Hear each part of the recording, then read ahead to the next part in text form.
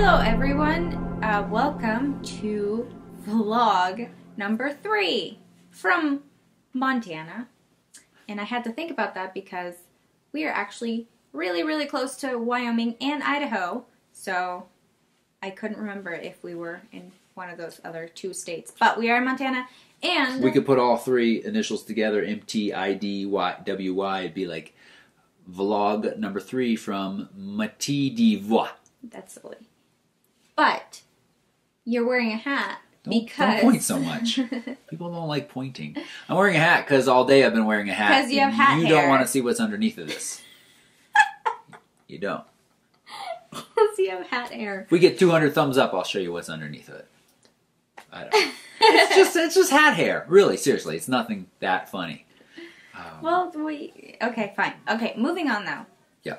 We want to talk about the last 2 days that we've spent with the McKay Photography Academy team and the participants and everyone traveling through Montana. We've made our way from Bozeman to, is this Yellowstone? West Yellowstone. We are in the town of West Yellowstone. So we've switched gears, as we said we were going to, from animals and to scenery. Yes. Although we've nicely run across wild animals, wild bighorn sheep outside of Big Sky. Very cool.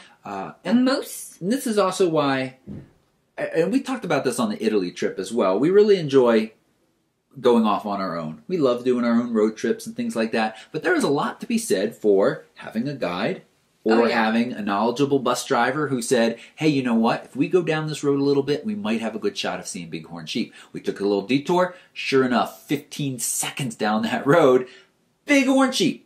And we got some good shots of that, and you got some video of that as well. Yeah, so that's one of the things that's nice about trips like this is you have David hires knowledgeable people, David and Allie, so that when you're at these locations, you have a greater experience than I think you might otherwise. And our bus driver for this trip is a really cool guy.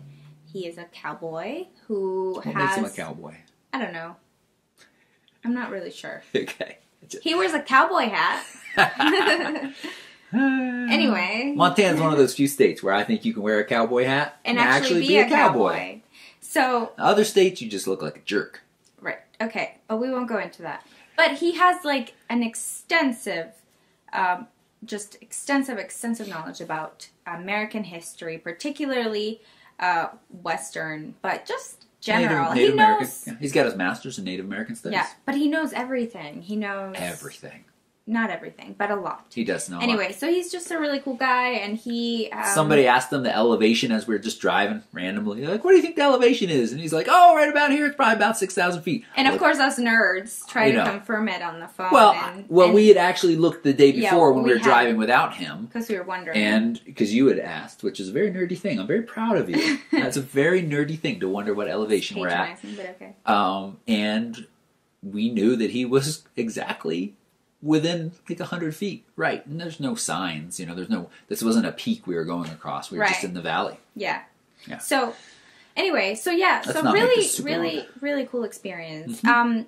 Yesterday we just traveled from Bozeman to West Yellowstone, which was about a 2 to 3 hour bus ride, and we stopped at a couple.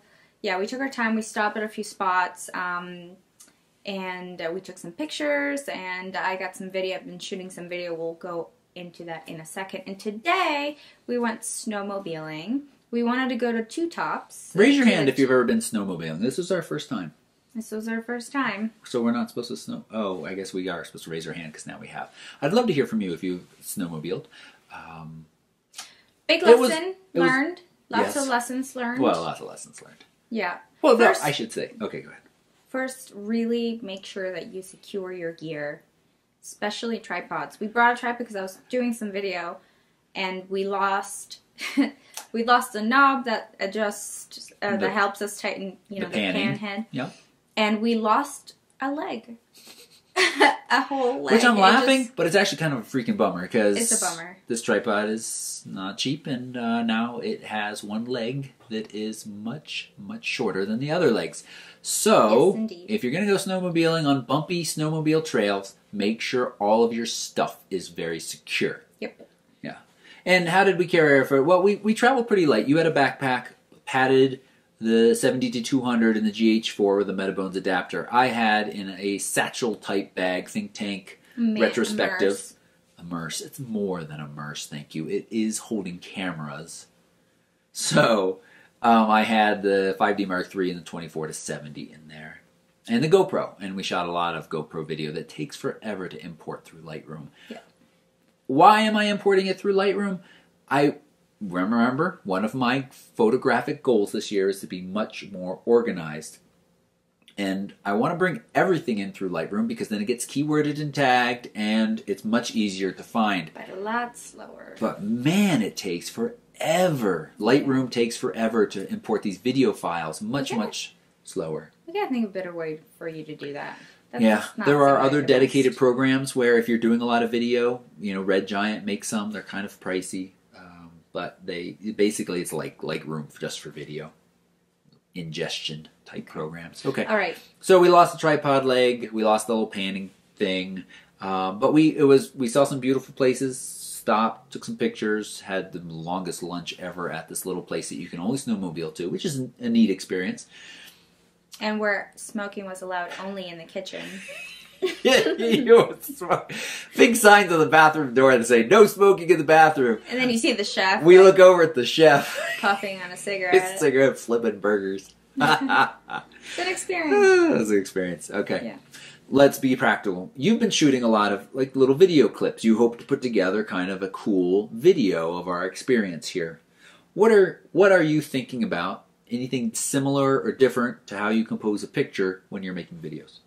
No, I mean, in terms of composing videos, I pretty much apply all of the compositional principles that I apply to taking a picture, but it's just, it's going to be motion. Right now, I'm not getting too fancy with my video. I'm trying to capture motion that exists in the landscape. So, for example, like clouds moving, not quite a time lapse, but just like yesterday when we were driving, we stopped at a spot, clouds were moving really fast, so I just captured like 10 minutes of that, and I'm hoping to speed it up, and it's not quite a time lapse, but you'll get, you'll be able to see the clouds moving. And a little same more with water. Sense of place. Yes, and sense of motion. Yeah, and time passing, and water rippling, and the movement of animals and things like that. So, yeah, I mean, I try to apply, like if I were recording people, then I would still use rule of thirds and repetition and negative space and all of that. Would keep all of that in mind in order to compose the frame. So, really pretty much the same way. And because I am not going to use any of the native audio, I don't really have to worry about making sure to capture good audio for anything. So, so it makes things a little bit easier. Mm-hmm. But yeah, that's what I've been working on. Right. Not doing too much photography except for with my iPhone. But I'll definitely be able to save some of those frames into photos and use those. Which, nice shooting the GH4, shooting most of that in 4K, 8 megapixel files, which is fine. Yep. Yeah. Except that you hate the fact that you have to pull those out of there. It's not the most efficient thing, so. Yeah. Let's see. Oh, quick about the big zoom lenses. I'm still, working on that review as we are doing things like going snowmobiling all day long and getting headaches. Coming in, Whiplash. Besides the big bighorn sheep, is very bumpy. So people who have snowmobiled before, are the trails that bumpy? We're literally in the back. I let Christina drive for a while. In the back, I'm holding on like this. That's a great demonstration. No. Really good. People are thinking you're being sarcastic right now. Oh. That was a good demonstration, wasn't it? Yeah, but I am being sarcastic. Oh no, that was very accurate. It was bumpy it was back really there. bumpy. Not the whole trail, but I'm not kidding about the whiplash either. Big segments of it. That was when I was driving. Yeah. Coming in, I saw a moose.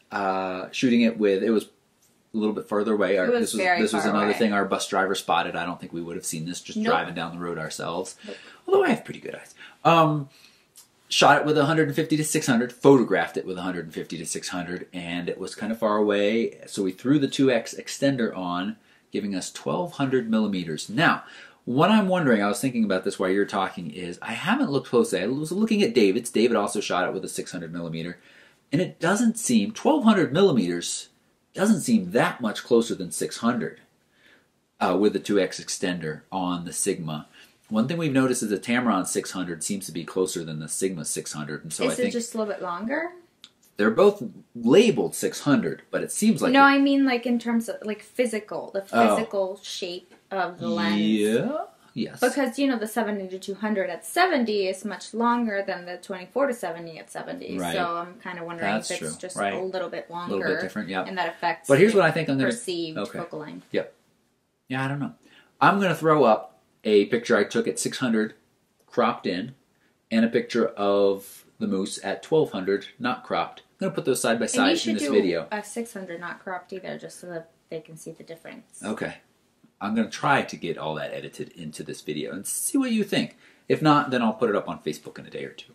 That sounds like better. I'm curious. Well, I know, but it would be nice to have it all on one thing. Okay, so there's that. So we'll talk about that some more. Now, in our last episode, in our last vlog number 2 from MT, at the time it was just MT. Now so you know, it was an MTIDWY. We talked a little bit about basically choosing the settings for the situation. Shooting animals, really prioritizing your shutter speed, and making sure you had a fast shutter speed to freeze the action. Now we've moved into scenery, scenic, really prioritizing the aperture, making sure you have the depth of field you want to to have the whole scene in good focus, sharp focus. Well, Rich wrote and said, and Rich is of SL1 fame. He's written a couple of times with really good feedback on different things. One was about making sure we give the SL1 a fair shake, because he likes it a lot. But he wrote what? Yeah. So he wrote and said, you talked about shutter speed, aperture, and ISO and give some recommendations. I don't disagree with what you said. However, I think you should make it clear in any discussion like this what mode you were talking about or recommending. Manual, aperture priority, shutter speed priority, or P for professional, putting that in quotes because some people sillily call that professional mode. If I'm not mistaken from watching your videos, I think you and Christina mostly use manual mode. That's correct, we do. And at the moment I just said that, now I feel a little snobby about it. But we have legitimate reasons for using manual mode. And he says, you're probably saying to yourself, it doesn't really matter what mode if we're talking about, choosing these different things. Why are you looking at me kind of funny? Well, I'm just trying to lean back a little bit because our depth of field is really shallow because it's so dark in here. We don't have good light in here, so sorry about that. So for all of you we're doing guys the best we can. Gonna complain about the It's a softness. Freaking vlog. All right. So, but it does bother me a little bit when they're not as good as they could be. All right. So forget about what mode for a minute. Yeah. And said he's a big advocate of AV mode. And says he feels AV mode is foolproof for the most part because you choose that aperture and then your camera's got big ranges of shutter speed. He doesn't feel like shutter speed priority is a foolproof mode because very easily you can get into a situation where you've chosen this really fast shutter speed and your camera says blink, blink, blink with the aperture. What does that mean? It means that it cannot... I didn't... Oh, was I supposed to... I'm sorry. Yeah, I know. I just zoned out. You know. Well, yeah, I know. It means that it cannot open up its aperture enough to allow enough light in to accommodate the fast shutter speed you want. Yeah.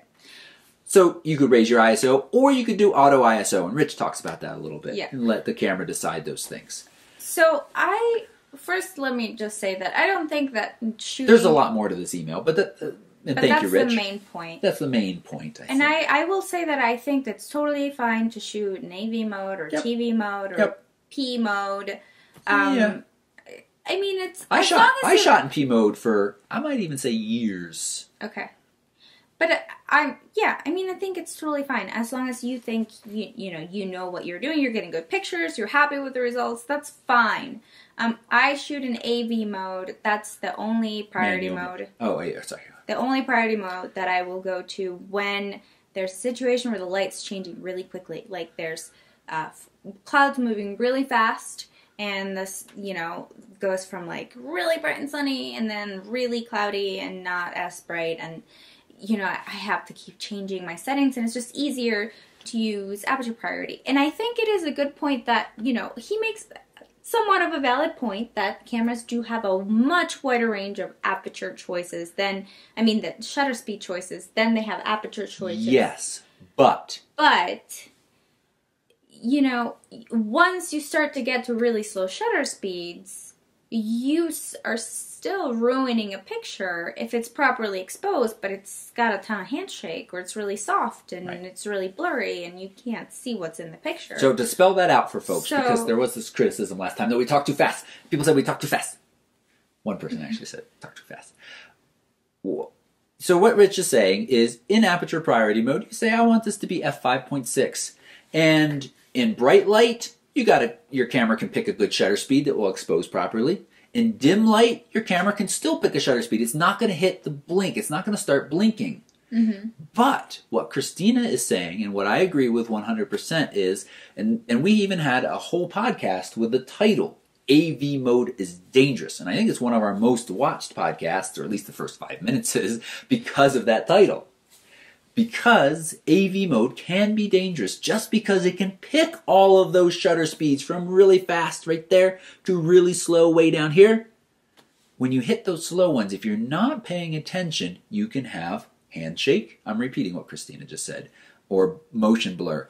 I have been bitten by this at times picking AV. So why do I do manual? Because it forces me to look through the viewfinder or the back of the camera, however I'm composing the image, and check all of my settings, because I know I am in charge of all of my settings. Yeah.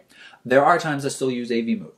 There were times photographing the animals where I switched to it for just a few moments, but really, we really lucked out with the conditions for the most part and had really kind of even light in a lot of the cases. So I was happy to use manual mode because it forces me, and we're not saying this is best for you, but I think you should listen to us. That's why we spend time talking to you. And it forces me to double check and say, is my aperture what I want? Is my shutter speed what I want? Is my ISO what I want? But I don't agree with Rich. I mean, I don't agree that AV mode is the best mode and it's a foolproof mode. I don't agree with that. Even if you think that AV mode's the best choice for you, I don't agree with his point that it's foolproof.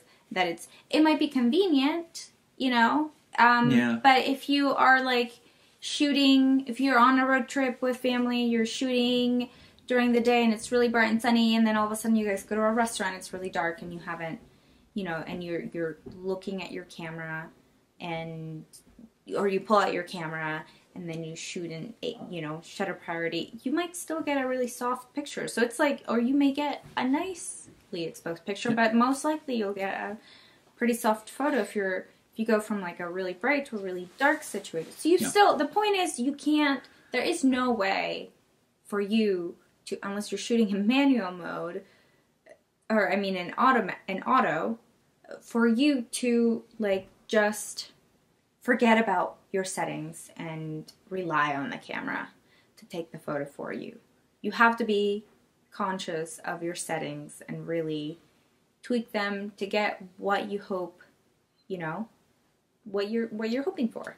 The reason that I shoot manual mode, it's not because I want to be snobby about it, but because I've been burned in the past too. And it can get kind of, sometimes when I shoot in AV mode, it can get really tricky for me to find the correct exposure. I'm sure if I shot it more, I'd get more familiar with it and be fine with it. But right. Manual's just what I'm used to. Right. So. I could do the same thing. I could train myself, punch myself in the head every time I do it wrong, as negative reinforcement, to be in AV mode, and to, even though I don't have control over the shutter speed directly, to just be checking that. So that'd be fine. I do agree with Rich from the standpoint of, I think if you want a priority mode, I think AV is the one that you should be in most of the time. Sure. I hardly ever shoot in TV. Or shutter speed priority, because Nikon, it's not referred to as TV. But is it foolproof? No. Well, none of them are. Well, manual mode isn't proof either. Well, no. Yep. Nobody's making that argument. Right. And for those who are like, hey, you actually shot in P mode? Yeah, I did. For, way back when I first got my cameras that had P mode, I shot in them. Remember, you turn the dial, it shifts keeps your exposure middle, but it shifts what you're giving priority to. Right. And I'm not saying that's good, but... And there's plenty of professional photographers, like wedding photographers, that use P mode. That's surprising to me. And that have done it for years and years and years. That's surprising. That's fine. And whatever. I will say one of the things that has made me feel like a decent photographer over the last couple of days is looking over my animal shots and really having a decent enough exposure in all of them. There was a couple bobcats. I blew out the bobcat a little bit early on. But other than that, I got my exposure correct. That's great. Or at least correct enough that in RAW, I can get a picture that I'm happy with out of it. That's awesome. So, yeah. Good. Be proud of that. I am proud of that. So, I think we answered all of Rich's haranguing, as he says there. But I appreciate, long, thoughtful emails like that because it leads to discussions like this. And we've talked for a really long time. We have, I know. So we should wrap it up. We should wrap it up. Tomorrow we're headed into Yellowstone, which is really exciting. I've been to Yellowstone once, many years ago. You've never been. Going in the snow time, we're hoping to see some bison. And we will be bringing the big lens. We're going to be going in on the snow coach, which is these buses with a tank tread, so we don't have to really travel light like we did today on the snowmobiles. We're going to see Old Faithful. We're going to see Old Faithful and all of the surrounding hot springs and other geysers that are there. Old Faithful isn't the only one. Maybe some chipmunks. Randall is excited about chipmunks. Yes. Randall is one of the participants on the trip and all-around good guy. And it's just these trips are a lot of fun. The Italy trip was the same way. It's fun to sit around the table and talk to different people about all kinds of different stuff and then suddenly be talking about cameras and really geeky things for 10 to 15 minutes and then talking about parents and goofiness for the next, and it's just fun. And that's one of the things that encourage people who are interested in photography, want to get out of the house. Trips like this are fun. It really is fun watching people connect over, just anything. People that I've never met before, that are from different parts of the world, that, somehow all ended up here and, just have formed friendships in the last few days. It's really cool. It's really fun. Right. And for us, too. I mean, we've really loved being able to get to know everybody and just... Right. Being helpful and just learn about them. And I know it. Hathead can be a Patreon Plus. All right. Toby's had a beer. If you are, it was a strong beer. Stop. It was 8%. If you are a Patreon supporter, I will take my hat off for you so that you can see my hat head. That's all I'm saying. Thank you so much for watching. You got comments, leave them down below. Snowmobiling. What winter place would you like to go and photograph? Good question. And some of you might say Key West, because you don't really want to deal with the cold and snow. We've really been lucky. The weather, it's winter here, but it's not serious winter. It's been pretty mild. Yeah. Yep. So, that's been enjoyable. We'll be back in a day or two to talk to you some more about all this photography nonsense that we like to talk about. Thank you so much. Good night. Goodbye.